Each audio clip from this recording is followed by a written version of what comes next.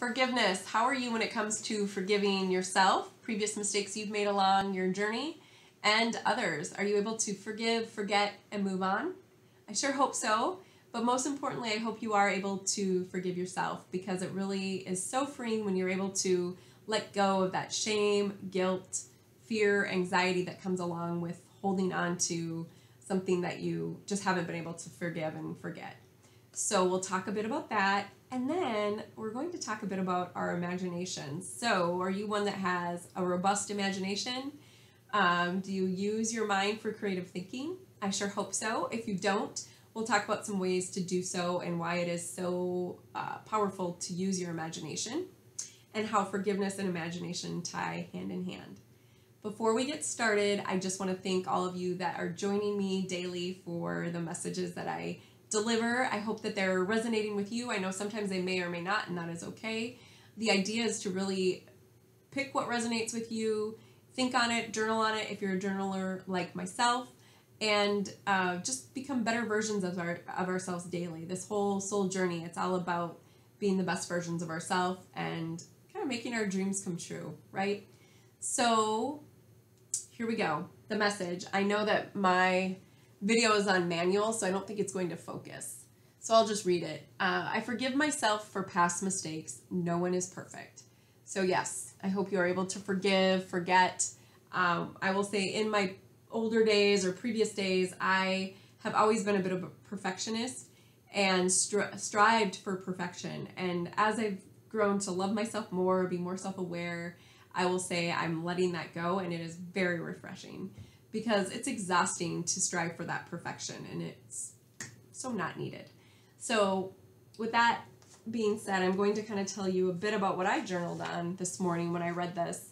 And I am posting this a bit later today. I'm sorry, it's been a busy work day, so I haven't been able to get my messages out.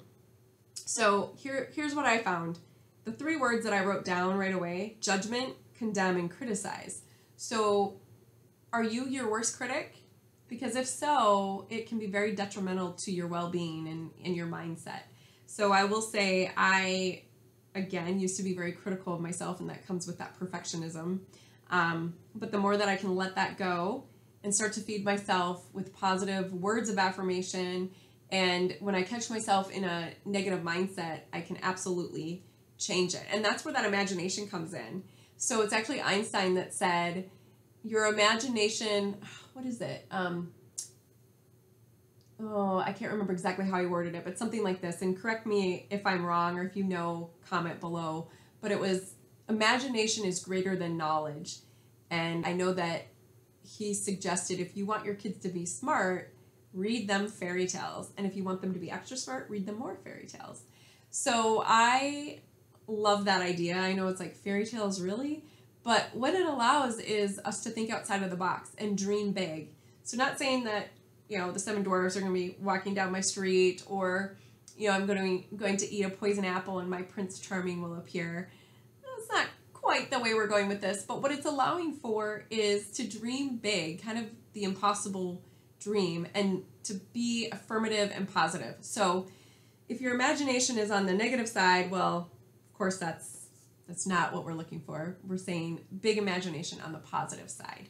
So we want to feed that imagination and kind of live with the end in mind. So, you know, if you think about in your past, maybe as a child, there's something that you did and you're still holding resentment for it, or you're still, you know, hard on yourself because of it. Well, kind of think about, well, where do I want to be, and what do I want to do, and how do I see myself? That's what you focus on, and almost like assume that you're there.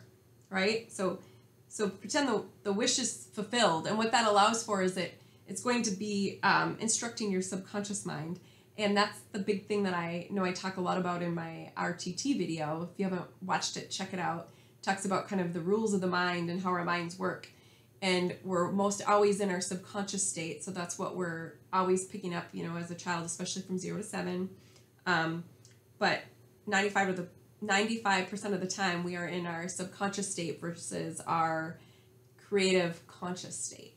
And we want to get into that creative conscious state. That's where the mind is really in fire, right? So you can train your subconscious mind, though, to be positive and to be affirmative. So that is the goal here. and especially right before you go to bed. So soon, in the next few days, I plan to create a video for you all to listen to before you go to bed. It'll be 5 to 8 minutes of positive affirmative words. The more you can train your mind right before you go to bed to be in a positive state, the better you will be. So you'll find that you wake up much happier, your thoughts are always going to be better, and it's really getting you in that mindset of positive affirmative thinking. So I will definitely go there. I'm already up to 5 minutes, you guys. I don't know how I can be so wordy. So to wrap it up, I think one of the big things I pulled today when I was reflecting and reading my daily devotions it was called Recovery. It's a story about this girl that keeps focusing on her past, or the legend of the story is she wakes up finding these painful childhood memories that she keeps dwelling on, right? And it's talking about how she's gathering up these painful memories. She's been really holding on to them, dwelling on them, feeling guilt, shame, fear. And what she finally does is she allows this new key or this new door to open that releases all the fears from the past. And then she's able to really go within and recover from some of those lost pains and hurt. And that is why, being able to forgive yourself for some of the past things that you've done that maybe you feel a little bit shameful or guilty for, it's a fresh start. It's a recovery, right? It's getting yourself into a different mindset. And some of the questions that I want you to journal on or think about today, I wrote them down, and I'll post them in the comments below so you have them too. But here we go. So forgiveness, really. Give yourself the ability to be free of your past mistakes. So that can hold us back, right? So it puts us in a bad vibration. So here's your question. Is there a childhood pain that you haven't let go? Or are you living in a facade because of it? Do you feel like you're kind of just, almost, you know what it means to be in a facade, right? I love that word.